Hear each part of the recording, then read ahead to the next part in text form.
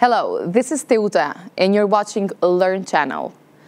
I am thrilled to announce the official launch of Learn Channel, a L3RN Institute TV-style show with your learning needs in mind. Learn TV is a unique project focusing on the latest developments in the learning industry, which we hope to cascade down our viewers throughout a series of informative pieces, expert roundups, interviews, and relevant findings across the industry. We cover educational technology, e-learning, learning development, training, consulting, coaching, and much more. We cover the entire Gulf, Kingdom of Saudi Arabia, United Arab Emirates, Bahrain, Kuwait, Oman, and Qatar. In fact, today we are airing our first episode, and we have invited two guests. With us in the studio is Managing Director at L3RN Institute, and later via Zoom we will welcome one of our expert trainers. They will help us go through a string of topics that are echoing in the learning realm. George and Stijn are seasoned industry experts who have so much to share as they have been basically breathing L&D for over a decade now. So if there is anything puzzling your mind, we invite you to tune in. George, welcome. Thank you. Good pleasure to be here. George, the pandemic created a real havoc in the business world. Many companies barely survived, and the ones who are still working today had to adopt new process in order for them to continue doing business. How did the COVID-19 pandemic affect L&D according to your observation? It affected it greatly, both in a negative sense and a positive one. Negatively, especially in the beginning, where companies were reluctant in spending part of their budgets on learning and development, especially with all the uncertainty that was going on. But later on, much more positively in a sense that it accelerated, first of all, the digital transformation among both providers and buyers. It accelerated the adaptation of companies into the learning in numerous formats, whether it's blended learning, online, self-paced, or live virtual. And it really pushed companies to implement training technology and opening doors for a global competition in that sense. And it encouraged also all the leadership within companies to really invest in upskilling their own people, also in terms of retention purposes, but at the same time making sure that their previously designed training plans were going ahead as planned. In that sense, during this time, L3RN Institute had experienced growth in our overall number of learners to the tune of about 93% last year, which was approximately 20,500 learners overall. That's really impressive. We observed also numerous trends in the L&D realm, such as upskilling, reskilling, micro-learning, learning engagement, and others. Is there a dominant trend in L&D we can identify here? The most dominant one that I would again say is the learning technology and going digital. We are all now adapted to online learning, but it will undoubtedly be an area of further expansion in the years to come. Learning management systems that companies now need to sort of integrate and address some of the key learner and manager needs, such as assessments, gamification, course assignments, corporate enrollment, and so on. This was also one of the reasons why we at L3RN Institute propelled our own LMS platform called Talim, which is addressing these needs and is also provided, comes free for all our corporate clients. And that was one of the reasons why exactly we had 85% of the L3RN training being delivered, 85% as digital and 15% only as on-site this past year. A lot's being said on the importance of developing personal and professional capabilities to maintain a healthier organizational culture. To what extent can this be attributed to learning and development in a way to help maintain strong and unified company culture? Well, the Great Resignation, or how it's globally now called, has affected a lot of businesses. And the companies that had a proper learning and development roadmaps suffered the least when it comes to lower attrition rates. It was seen as a sign that the company still cares about the employees' development during these even turbulent times. And we even at L3RN packaged a few certain training programs for our clients to really tackle that problem of retention successfully. Flexibility, remote work has been lately quite important in many industries, but at the same time providing a real challenge when it comes to, like you said, maintaining a strong and unified company culture, especially without that physical connection. Trainings and investments in upskilling your employees has been a great tool and incentive for employees to stay with the company when it's done right. But doing it right means it being customized, it being tailored, where employers take into consideration the employee's career path, their gaps, and subject them to training programs to really seek to accelerate their personal and professional growth. When it comes to data analytics, George, what do you think? How much will the utilization of data analytics for capturing return on investment of learning initiatives be used? Massively. Data is the future, and proper data analytics is what already drives decision-making in many businesses. It started maybe initially from financial aspect to making business decisions based on the same, and then trickling down to every single department, including human resources and L&D. The biggest challenge as an L&D professional is always to show a return on the funds invested, so that we can actually prove impact in order to encourage even more investments in the same. It's done through various pre-course, during course, post-course activities, and the data and utilizing the same from each of these to create a certain report that effectively proves impact is very important and guarantees that return on investment. George, thank you for your elaborated answers. My pleasure. And now we will connect with our guest, who is an expert trainer, Stijn Hackroot, which is online with us via Zoom. Stijn, hello. Thanks for being with us. Thank you for having me. Thank you. Stijn, I would like to ask you, based on your experience, what new skills will trainers need to be in order to be successful this year? I think the kind of skills that trainers are going to need is much more related to their character than necessarily subject matter expertise or the ability to teach or train. I think things like flexibility of character will be very much needed as clients change their preferred way in which they want their people to be trained, be that live virtual training sessions, hybrid, asynchronous models, digitization, or whether they still want them in the classroom. And clients have a habit of changing these depending on what is possible. We're still in an intra-pandemic phase, so we sometimes have clients that they want it in the room, but then they have to cancel and go digital. So trainers need to be flexible to adapt and change to what it is that clients want. There might also be cost considerations. Clients might have a lower spend and they want to spend that on maybe an asynchronous or a hybrid model, as opposed to incurring the cost of actually physically getting trainers into the room. So I think much more to the character of trainers when we look at the kind of skills that they're going to need to be successful. Flexibility, new methods of engagement, really learning the skill of how to engage participants online. New content also, even radically new content, because a lot has changed in terms of the various subjects and topics of training that we have been trained for decades. Stijn, hard skills and soft skills for employees, are these terms still relevant? I'm very glad you asked me that question, because I think very few people actually know where the term soft skill comes from. I think most people think that when we talk about soft skills, we just refer to leadership training.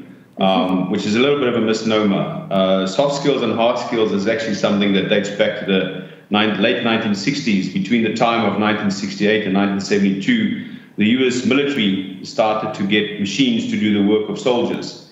And they then allowed soldiers to engage with machines. And where it was initially thought that this would yield higher performance and higher success on the battlefield, it was actually not the case.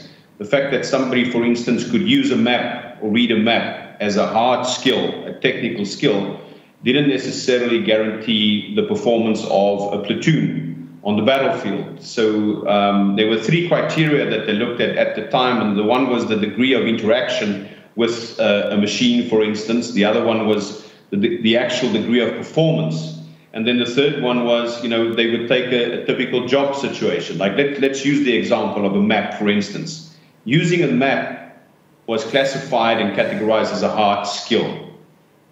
Explaining how to use the map, motivating others how to use the map, allowing for accountability and decision-making when others use the map. That's an entirely different skill set. And what was found at the time is that this needed to be expanded. It became more important for levels of performance of a platoon or a battalion even for the leaders to be able to motivate others, to explain to them how to use certain things, and then to get them to be accountable in using that in the aspect of decision-making. So certainly hard and soft skills as a term, I believe, would remain. I just think that we need to make it clear that soft skill as a leadership skill is not soft as in easy.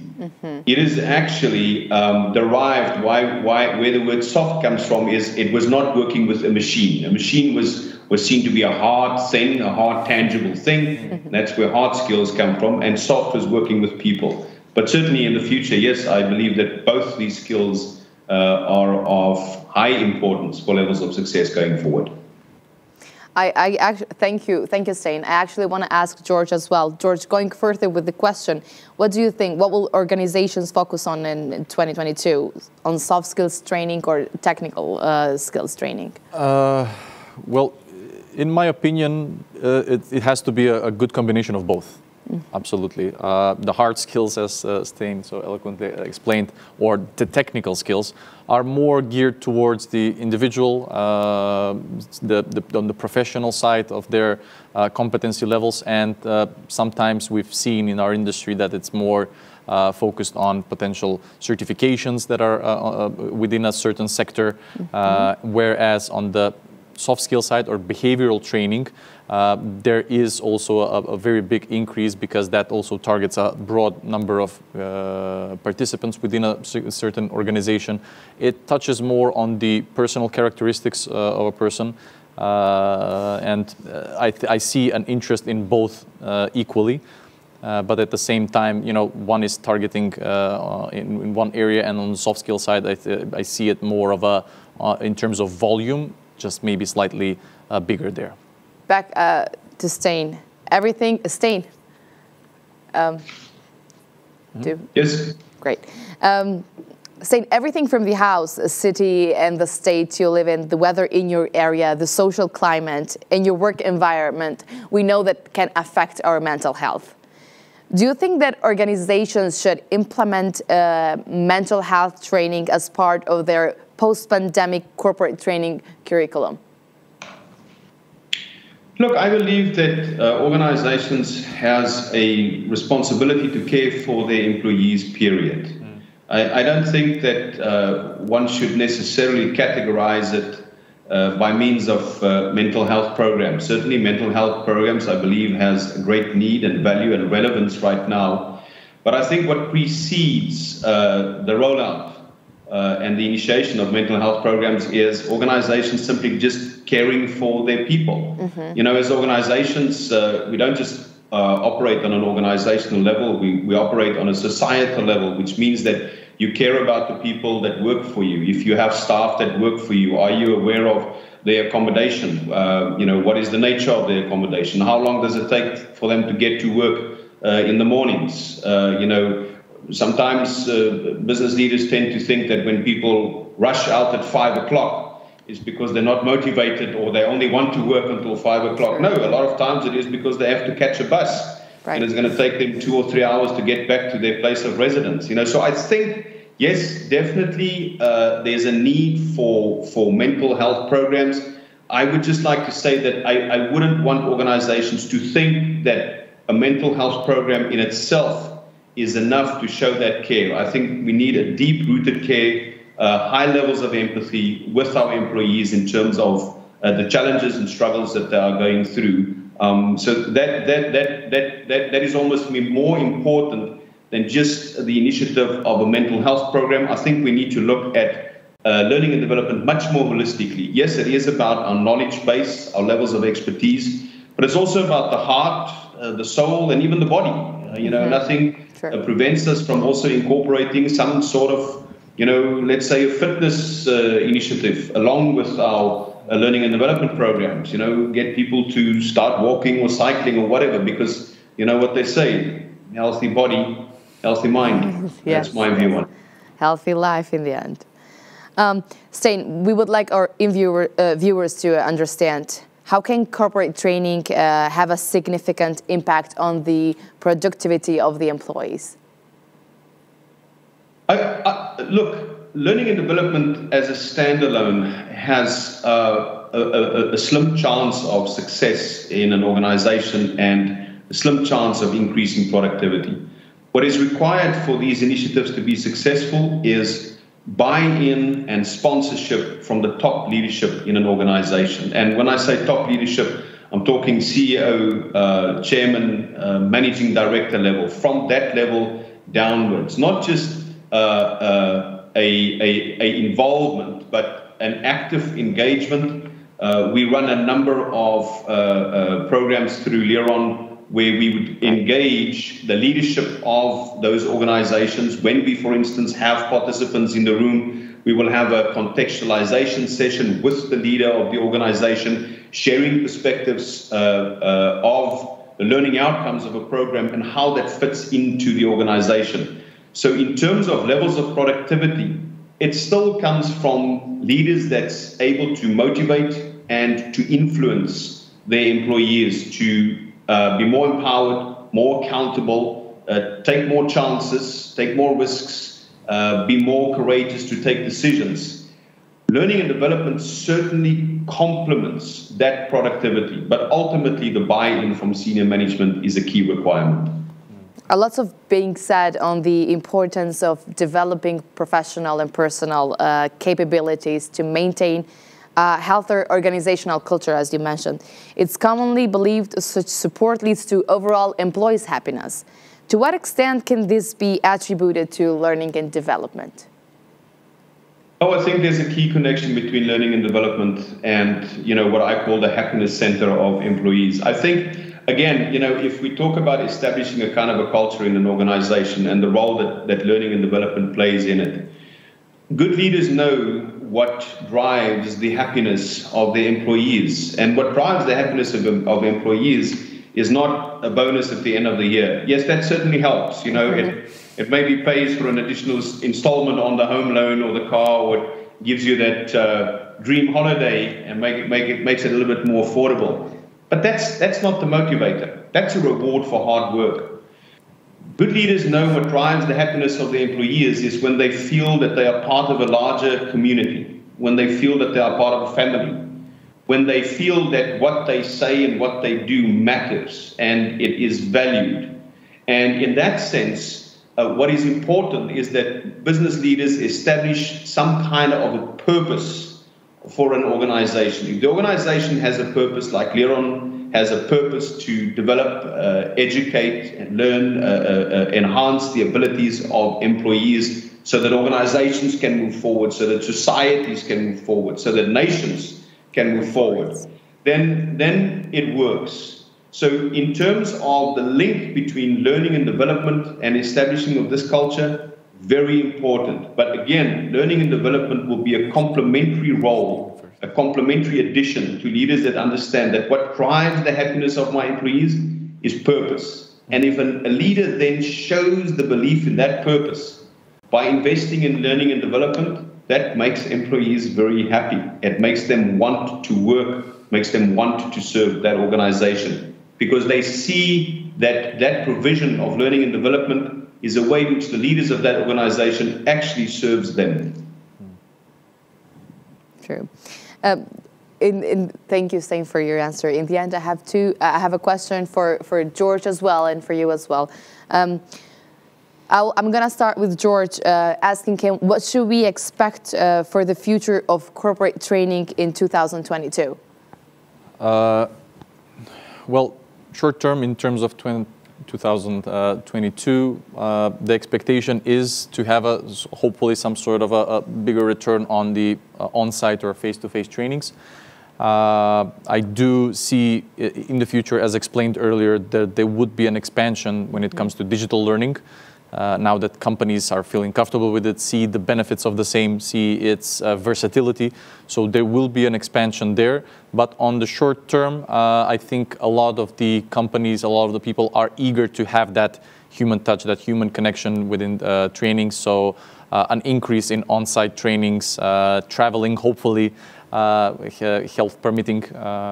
So that's the short-term vision on a corporate side. True.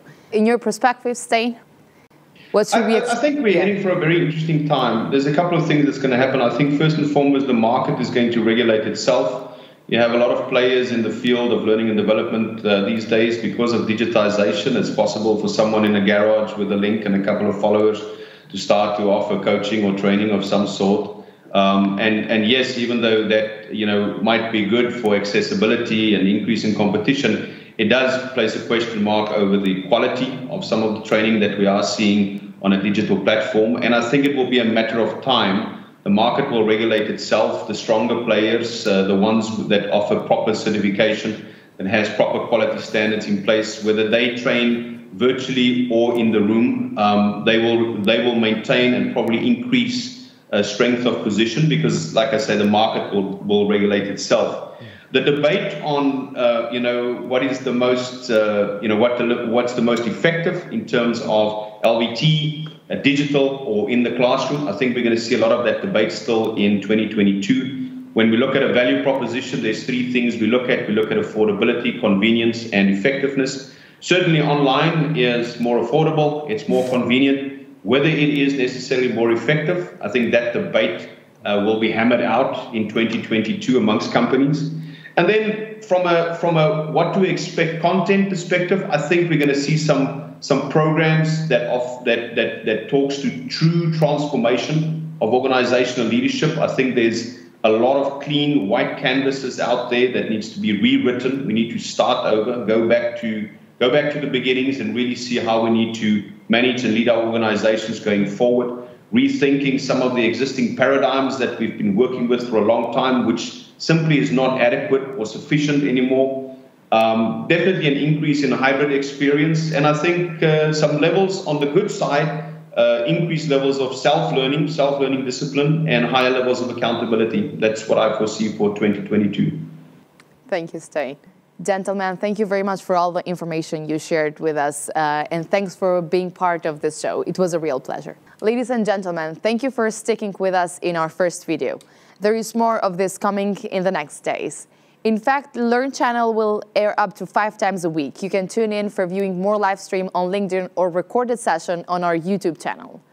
We strive to cover all the phases of the learning industry: educational technology, e-learning, learning and development, training, consulting, coaching, corporate learning, individual, and more.